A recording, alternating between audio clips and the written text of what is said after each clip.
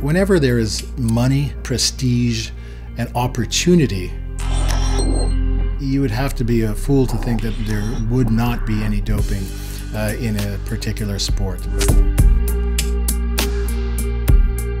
And I think the key point is to have a strong anti-doping program.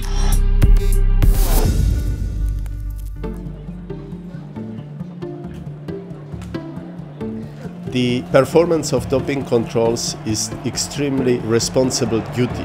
It's like an act between doctor and patient. The whole procedure has been designed that there is no place for cheating. When the team arrive to the stadium, I meet the team physician, ask if everything is in order, if all players are here, and request the 01 form, which give us information about all medications being taken 72 hours prior to the match. To the right.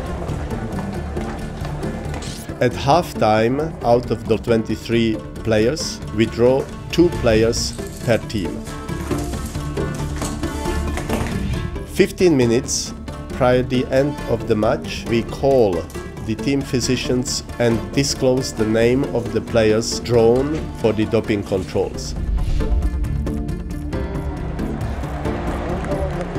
Just stay here so you don't lose the control. You know exactly when they are coming. The chaperones will be allocated each player and follow them for the last 15 minutes so they have no chance to escape.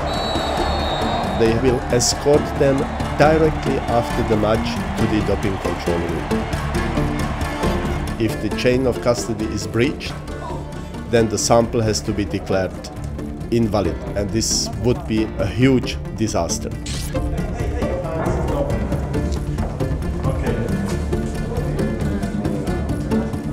When they are ready, we take full blood for the hematological parameters, and we take a serum in A and B sample to analyze additional parameters such as human growth hormones and other steroids in the blood.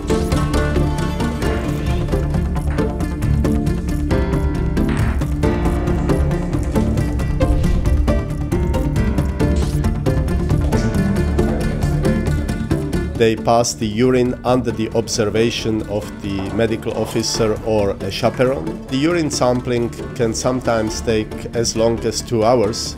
Diamanti had some problems to pass the urine. Can you feel? No? Okay. He was kind of dehydrated. Bravo! Yes! Yes! In urine samples, we test all prohibited substances such as stimulants, cocaine, anabolic steroids, hormones, and of course erythropoietin, EPO. Once we finished all the sampling procedures, we check all the paperwork. We pack the blood into a special box, which is cooled and sealed, and the courier transport them immediately to the WADA accredited laboratory in Rio. It's been very interesting here to see what FIFA is doing. They have a pilot project and are gathering information from all of the teams. It's a challenge because they are operating not just in Europe, but in South America and everywhere on the planet. But the last positive case we had was during the 1994 World Cup in United States, Maradona. There is a very clear commitment to make the FIFA competitions doping-free.